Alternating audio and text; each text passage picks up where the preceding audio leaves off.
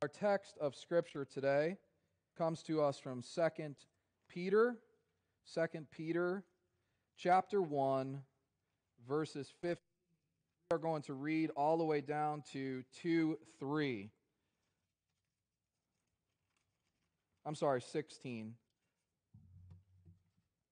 2 Peter 1:16, right on down to 2:3. For we did not follow cleverly devised myths when we made known to you the power and coming of our Lord Jesus Christ, but we were eyewitnesses of his majesty. For when he received honor and glory from God the Father, and the voice was borne to him by the majestic glory, "This is my beloved Son, with whom I am well pleased," we ourselves heard this very voice borne from heaven, for we were with him on the holy mountain. And we have the prophetic word more fully confirmed, to which you will do well to pay attention as to a lamp shining in a dark place until the day dawns and the morning star rises in your hearts. Knowing this, first of all, that no prophecy of Scripture comes from someone's own interpretation. No prophecy was ever produced by the will of man, but men spoke from God as they were carried along by the Holy Spirit. But false prophets also arose among the people, just as there will be false teachers among you, who will secretly bring in destructive heresies, even denying the master who bought them, bringing upon themselves swift destruction. And many will follow their sensuality, and because of them the way of truth will be blasphemed. And in their greed they will exploit you with false words. Their condemnation from long ago is not idle, and their destruction is not asleep. You may be seated.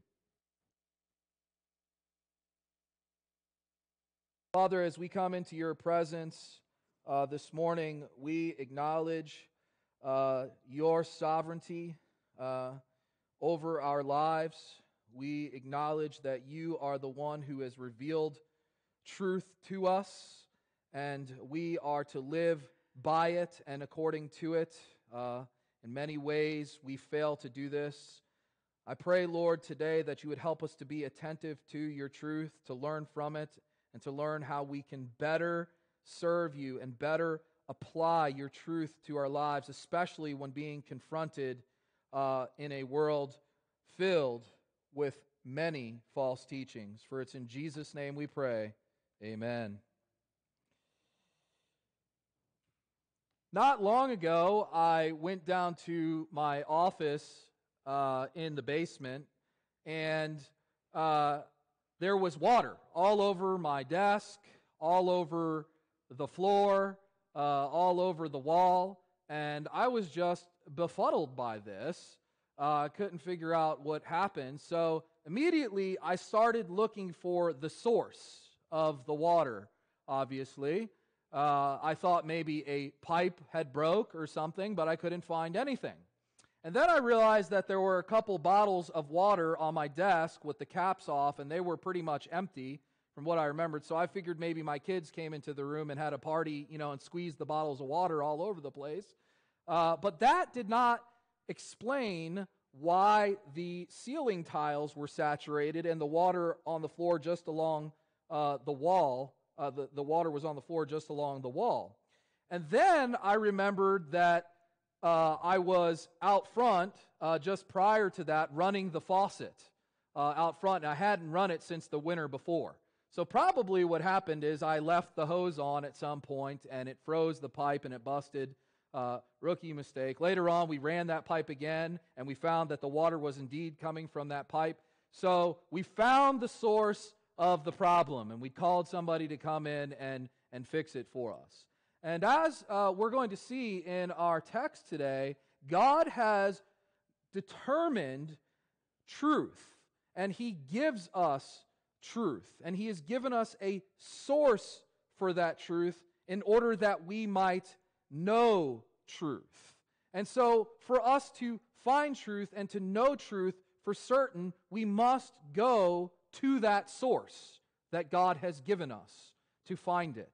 So I want to look at that today from two different perspectives. The first is that God has revealed truth, so we must go back to the sources to know truth.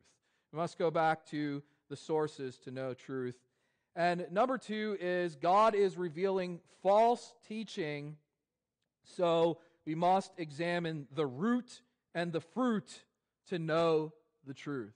Must examine the root and the fruit to know the truth. So we see that first point back in verses 16 through 21. Let me go ahead and read that again, and we'll get to work. Okay, so 2 Peter 1:16, for we did not follow cleverly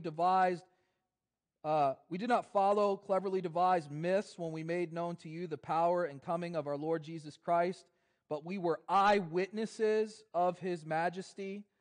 For when he received honor and glory from God the Father, and the voice was borne to him by the majestic glory, "This is my beloved Son, with whom I am well pleased," we ourselves heard this very voice borne from heaven, for we were with him on the holy mountain. And we have the prophetic word more fully confirmed, to which you do well to pay attention as to a lamp shining in a dark place until the day dawns and the morning star rises in our hearts, knowing this, first of all, that no prophecy of Scripture comes from someone's own interpretation, for no prophecy was ever produced by the will of man, but men spoke from God as they were carried along by the Holy Spirit. So you will remember last time we were together, the week before last, Peter spoke about the importance of cultivating godliness in the Christian life. And at the end of that passage, he talked about the fact that he knew he was going to die soon, and so he wanted to make sure that the Christian church understood these most important truths that he was going to lay out. And so today, Peter is continuing that conversation by telling the church some of the things that he thinks are most pertinent. And you will remember, Peter had a real concern about false teachers in the church. He had a real concern about false teachers. And so today he is going to give us some clear and obvious ways in which we can identify false teachers and false teaching in the church, specifically false teachers, and that is by their teaching and their life. Their teaching and their life. In other words, you recognize them by the things that they say and the things that they do. The things they say and the things they do. So first, the things that they say. What does Peter say? We didn't follow cleverly devised myths, which tells us that false teachers are not giving you an accurate description of the facts, right? They're not giving you the real skinny, as it were. They're not giving you the gospel. They're giving you something that they've conjured up on their own. False teachers give you man-made philosophy. It is made up, which is very different from what Peter and the apostles did. What Peter does here is effectively tells us is that what he and the other prophets have done is told us what God has said. That's what he and the other prophets do. They tell us what God has said. He says that there are two sources, effectively, to this truth or to this witness that he and the other prophets bear witness to, and that is the eyewitness accounts of himself and the other apostles and the Holy Scriptures. In other words, he gives us the Old and New Testaments as sources. He gives us the Old and New Testaments as sources. He first mentions the time when Jesus took Peter, James, and John up on the mountain, and God the Father said, "This is my beloved Son with whom I'm well pleased. Listen to him," which they did. And after Jesus died and was resurrected, they went around preaching about who Jesus was and what he had done. And the things that they said, the witness of himself and the other apostles, were eventually written down in the pages of what we call the New Testament today. Okay? So the New Testament Scripture. Further, he says we have the prophetic word, which is more fully confirmed. And this is a reference to the Old Testament. The Old Testament had already been written down at this point, and the Jews of Peter's day would have trusted it. And he says we have the prophetic word, which is more fully confirmed. Now, Peter goes on to tell to say why the Scriptures can be trusted. And what he is going to say here about the Old Testament scriptures could be applied to the New Testament scriptures as well, because they are both inspired by God. So how do we know that the things that the writers of Scripture say are true? Well, this is how. They didn't conjure them up on their own. They got them from God. Look at what he says there in verses 20 and 21. Knowing this, first of all, that no prophecy of Scripture comes from someone's own interpretation, for no prophecy was ever produced by the will of man, but men spoke from God as they were carried along by the Holy Spirit. He says the Scriptures, the truth of God's Word, does not come about by one's own private interpretation. Okay? In other words, people don't look around at the world and reason within themselves and then turn around and declare the infallible truth of God's Word. It just doesn't work that way. Okay? In order to get the infallible truth of God's Word down onto a piece of paper or into somebody's mouth, God must superintend the process, which is exactly what Peter says God did with respect to biblical prophecy and the Holy Scripture. Men spoke from God. He says, men spoke from God as they were carried along by the Holy Spirit. And that phrase, to be carried along in the Scripture, is used to refer to a boat being carried along through the water by the wind. This is what happens when God inspires Scripture. Peter says, men spoke. Men spoke. That is, they write. When they do write down the things later on, they use their minds. They use their vocabulary. They use their wherewithal. But they spoke from God, is what Peter says, and they were carried along by the Holy Spirit. In other words, God is the one who did the driving. God is the one behind these men who are writing and who are speaking, doing the driving. God superintended the process in such a way so that when the men were finished writing, the things that they wrote down on the piece of paper were the very words of God. God made sure the things that they wrote down on the paper, He made sure nothing got down on the paper that He didn't want down there on the paper. Does that make sense? That's what we're saying here when we're talking about the writing of Holy Scripture and biblical prophecy. So how do you know if the things that somebody is saying are false? How do you know? Do you just guess? Do you base it on your own opinion? Do you base it upon which way the wind is blowing that day? No, you must know the truth in order to compare it to what is false, right? For instance, if you work down there at the bank, you see $100 bills all the time on a regular basis. You handle $100 bills. You smell $100 bills. You see $100 bills. And so if somebody puts a fake $100 bill into your hand, you are going to know the difference between what is true and what is false. And it is the same with Holy Scripture. We must handle the Holy Scripture. We must see the Holy Scripture. We must learn the Holy Scripture. We must be in the Holy Scripture. That way, when we are confronted with a lie that goes contrary to Holy Scripture, we will immediately know the difference. It's as Peter says here, we must go back to the source of truth. We must go back to the source of truth. There was a rallying cry in the Reformation to go back to the original sources.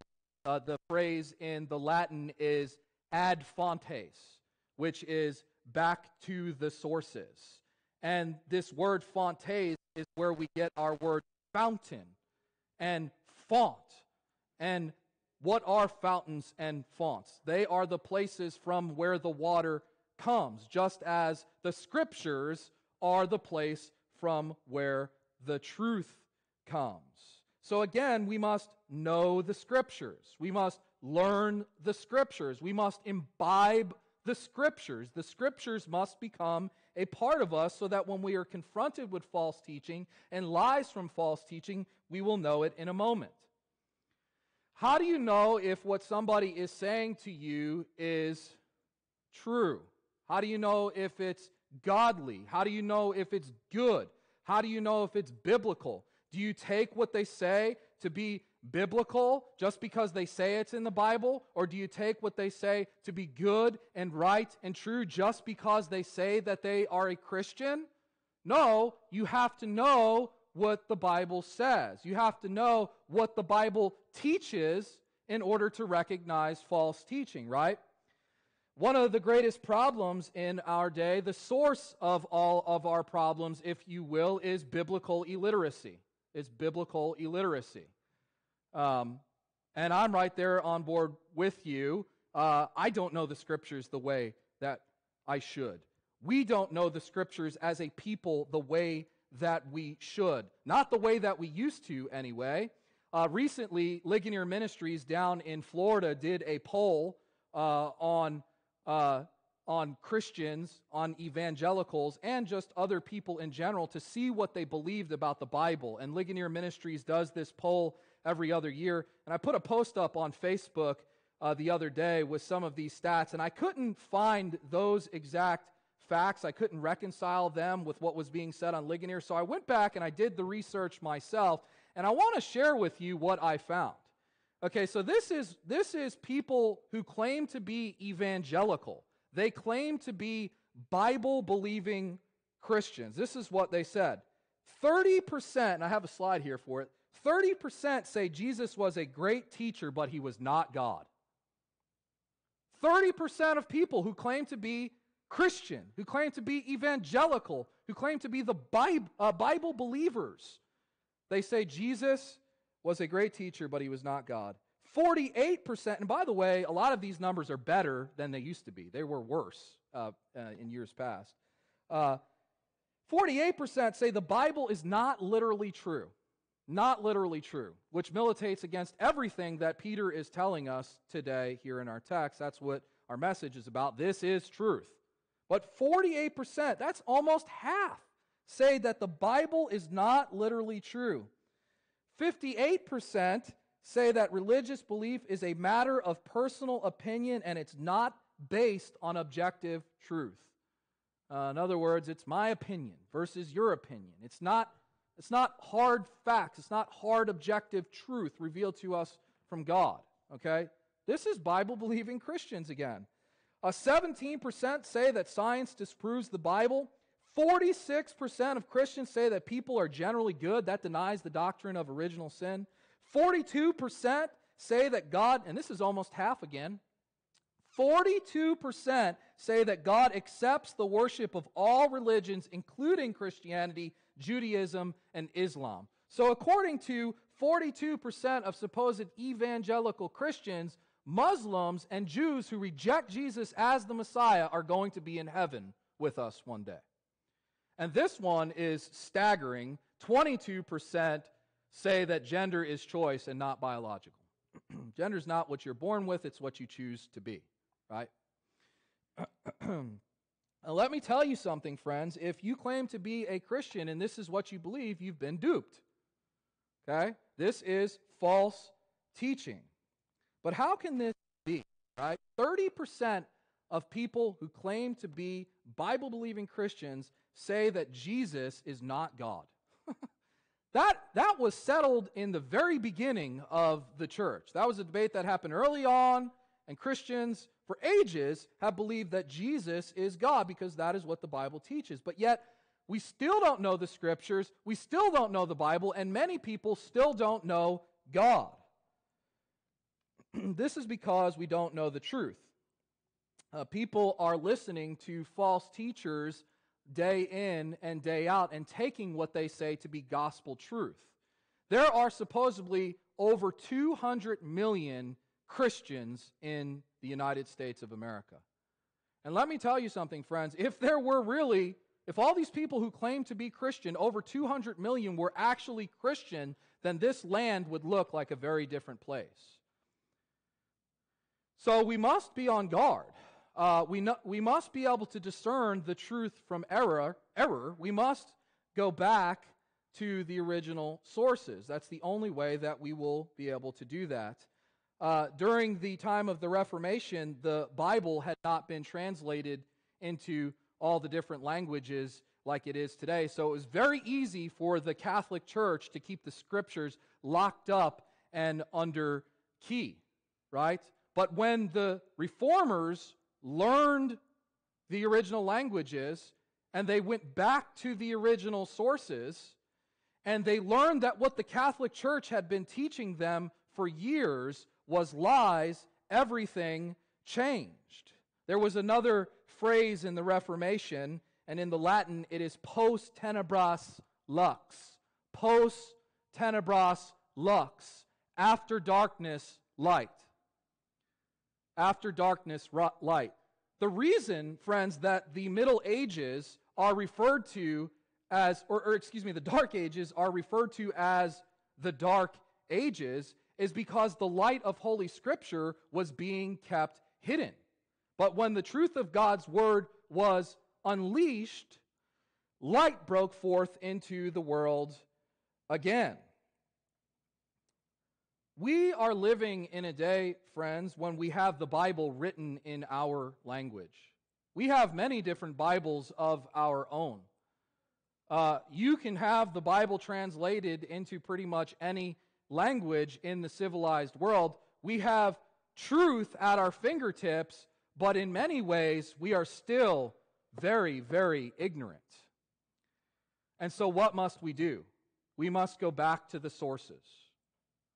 We must learn truth. We must go back to the truth.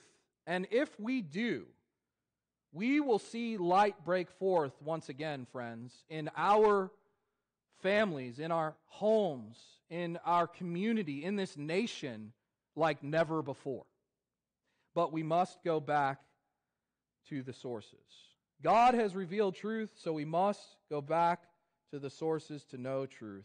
We see that second point, God is revealing false teaching, so we must examine the root and the fruit to know the truth in verses 1 through 3. Let's read that again. But false prophets also arose among the people, just as there will be false teachers among you, who will secretly bring in destructive heresies, even denying the master who bought them, bringing upon themselves swift destruction. And many will follow their sensuality. And because of them, the way of truth will be blasphemed. And in their greed, they will exploit you with false words. Their condemnation from long ago is not idle, and their destruction is not asleep. He says, false teachers arose among the people. Well, what people? The people in the Old Testament. And in the same way, he effectively says that they are going to arise among you as well. So is it safe to say that you don't have anything to worry about with respect to false teaching or false teachers just because you are in a church that claims to be Christian? No. Peter says they will arise among you. They will arise among you within the church. And how will you recognize them? Again, it is by the things they say and do. It is by the things they say and do. Do the words that they speak measure up with the standards that Peter has been giving us? Do the words that they speak line up with the Holy Scriptures as they are found in the Old and New Testaments? Do their lives line up with the things that Peter has been telling us about a person who knows Jesus and lives according to the truth of Jesus as it is set forth in Holy Scripture? Peter says they deny the master who bought them. They deny the master who bought them. And the word here for master is despotes, which is where we get our word despot, right? So that means Lord, right? That's the Lord. That's the sovereign. So even though they claim that Jesus is their Lord, they deny it, again, by the things that they say and the things they do. They do not teach the words of Jesus. They teach their own words. They do not follow the words of Jesus. They follow their own words. So you see, just claiming to know Jesus or invoking the name of Jesus or saying that you are saved by Jesus does not amount to knowing Jesus. You see that? Peter says they deny the master who bought them. They deny the master who bought them, and they do it in word and deed, I'm saying. Okay? And that could be true for every one of us. We can deny the master who bought us by the things we say and the things that we do. We talked about this in our Bible study this morning. Do our lives line up with the testimony that we have? Do our lives line up with the truth of the gospel? Do the things that we say line up with the truth of the gospel? Do we live like we're actually forgiven people? People who have died with Jesus and been resurrected with Jesus. They deny the master who bought them. Specifically now in respect to these false teachers, they do it in word and deed. They do it in word and deed. So first, in word, he says they secretly bring in destructive heresies. They secretly bring in destructive heresies. That is, they sneak things into their teaching that usurp the very authority by which they claim to teach. Because again, Jesus is Lord. He is the authority. And therefore, the things that we say have to line up with what he has taught, right? If he's the authority. And you may ask yourself, what did Jesus teach? Well, everything that you find in Holy Scripture, Jesus taught. The Bible affirms that Jesus inspired the writings of the Old and New Testaments. He is the one who is behind the revealed Word of God. He is the Word of God. But these men bring in destructive heresies.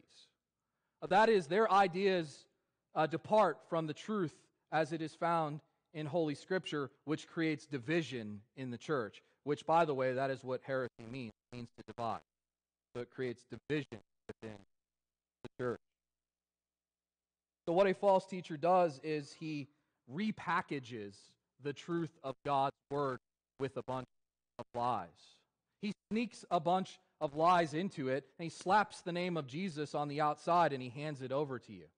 See how that works? Very clever, right? But this is what the devil has been doing from the very beginning, friends. He takes the truth of God's Word and he twists it and he distorts it. The devil is not a creator, we must remember. He is a creation, and therefore the devil has to work with what he finds in creation. He has to work with the truth of God's Word. And so what he does is he inspires false teachers to smuggle lies into the truth of God's Word and then hand it over to you. He inspires false teachers to inject lies into it, to twist it, to bend it. And when you believe one of these truths, it is destructive to your life every single time. It'll be destructive to your life now, and it will be destructive to your soul in the very end. Finally, they deny Christ in the things they do. So the things they say, and also in the things they do. Peter says many will follow them in their sensuality. That is, in their licentiousness, their abandonment of biblical morality. These people are rotten down to the very core. They have corrupt hearts. And from time to time, this corruption will reveal itself. You will smell the stench of the corruption. False teachers may look very good on the outside for a time. They could have perfect hair, and a big smile with pearly white teeth. They can be very persuasive. They can create great followings for themselves. They can speak very authoritatively and convince you that the things that they are saying are right. They can have power and prestige, but underneath of it all, they are wicked at bottom. They are immoral, and it shows. And it may not happen all at once. There may be little things here and there that you notice. It's just not right. It's just not right. And then eventually they are found out. And you hear lurid details of how they've been living their lives. And the people who are closest to them and who follow them get carried away with them because they look at these false teachers and they think if it's all right for them to do it, then it must be all right for me to do it, right? And that is why false teaching is so destructive to the church. False teachers lead you to believe things and to do things that will ultimately end in your ruin. So where do we see this sort of thing infiltrating the church today? Excuse me. Where do we see this sort of thing infiltrating the church today? Because the devil is still up to his same old tricks, right? He's still smuggling lies into the truth of God's word and giving it over to you. Well, here's an example. This is a statement that should not be controversial among Christians. Every Christian should be able to affirm this statement. Black lives matter. Right? Should not be controversial. But when you drill down into the ideology of the movement behind the people who have made that statement, you will find that it is not very Christian at all. As a matter of fact, and just because if you don't think that this stuff is infiltrating the church, it has, friends, and it is. Our old denomination, the Presbyterian Church of the United States of America, is affirming the movement Black Lives Matter. So Black Lives Matter, right? God created every man in his image. No matter what your ethnic background is, no matter what your race is, you have inherent value, dignity, and worth in the eyes of God. So Black Lives Matter, obviously. But what you find out is that along with the Black Lives movement, the Black Lives Matter movement, you get all of this other teaching smuggled in. And I have some of the things that they believe here on a slide, and this is public information. If you go online and you look up Black Lives Matter, this is their statement of faith. Just like Christians have a statement of faith, you can go there and you can pull it up right now, and you'll see exactly what they believe. And this is just some of it, and it's absolutely damning. But I want you to see what they believe. For instance, according to their own statement of faith, they do the work required to dismantle cisgender privilege. And if cisgender today means, you believe that you're actually the gender that you were born with. So you're born as a male and you actually think you're a male. That's cisgender. So they do the work required to dismantle cisgender privilege and uplift black trans folk, especially black trans women. Okay? In other words, they want to do away with the biblical categories of gender that God created. God created them male and female, and say what many evangelicals are saying today, which is gender is a choice. And if you're a Christian, you can't say that. You can't say gender is a choice if you're a Christian. We got to get that. God created them male and female. Male and female.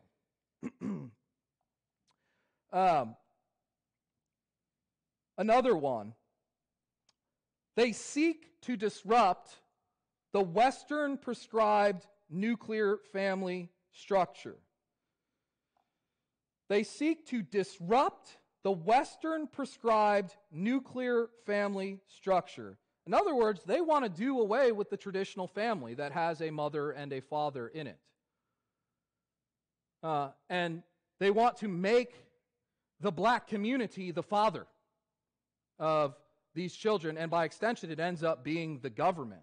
And this is why our nation is in such shambles. You want to know what the problem is? It's fatherlessness in the homes. Fatherlessness is the problem. But they want to disrupt the Western prescribed nuclear family structure. And again, this is abiblical. God designed the home to have a mother and a father within it. And God has given the government of the family to the mother and to the father. So again, an unbiblical idea. You cannot affirm this if you are a Christian. Further, they foster a queer affirming network. Again, this is right off their website. Foster a queer affirming network When we gather, we do so with the intentions of freeing ourselves from the tight grip of heteronormative thinking. That is the idea that you and I have, that men should be with women and women should be with men. Get rid of this heteronormative thinking, freeing ourselves from the tight grip of heteronormative thinking, or rather, the belief that all in the world are heterosexual, unless she or he or they disclose otherwise.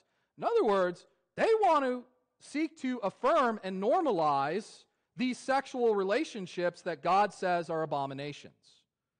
Men with men and women with women, they want to lift this up and they want to affirm it and honor it. And again, if you're a Christian, you can't do that. You can't do it. A man shall leave his father and mother to be joined to his wife, and the two shall become one flesh. You just can't do it if you're a Christian. Further, if you want to know whether a tree is good or bad, what do? You look at the fruit, right? You look at the fruit as we read this morning. So just look at the fruit that this movement, Black Lives Matter, has borne in America since its inception. Look at the riots and look at the violent protests. Look at the buildings burned, right? And the beatings. These are all a result of this organization's ideology. This ideology drives these people. Zoe asked a profound question in Bible study: why does the things that people believe cause them to do the sorts of stuff that they do? Well, our beliefs, our worldview controls the way that we think. It affects the things that we're doing with our hands. It affects the decisions that we make. It determines the things that we're willing to do. So what you believe matters, and that is what this group believes. And so what do you see? You look at the fruit of the movement. Yes, Black Lives Matter, but apparently the people's lives who were destroyed, the black people's lives who were destroyed when those buildings and those businesses that they spent their whole lives building burnt to the ground, apparently those black lives didn't matter. Where was Black Lives Matter then? The fruit, again. Where's the fruit?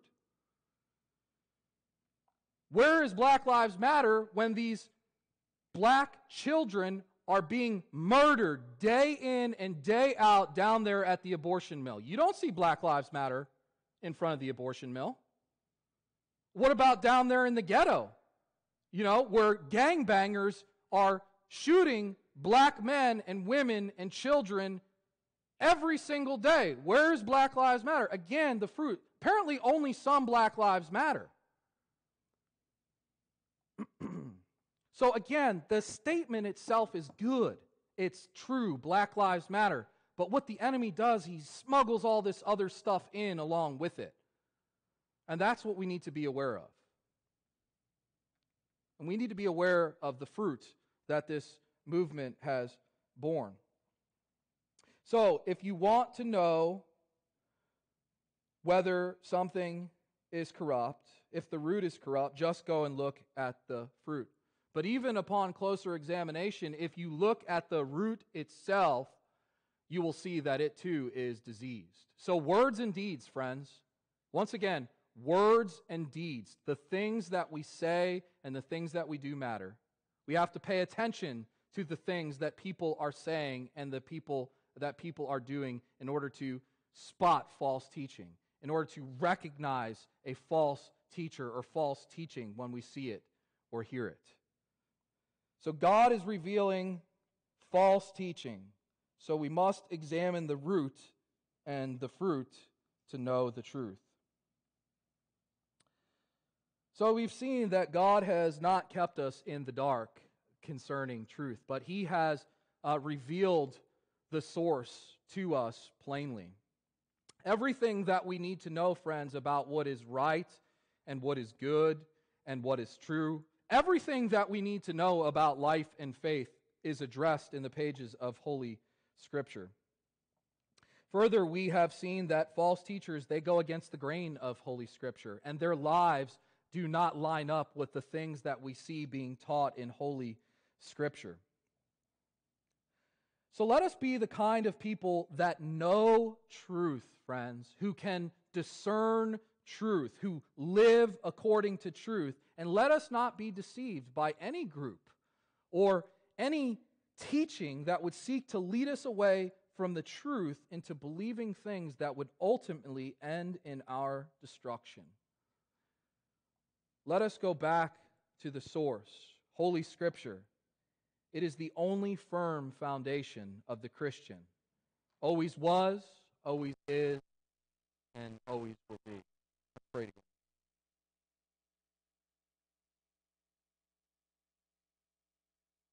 Father, we thank you for revealing yourself to us plainly in Holy Scripture. We thank you that you've not left us in the dark. We thank you that you've given us a sure and steadfast word from heaven, a sure guide.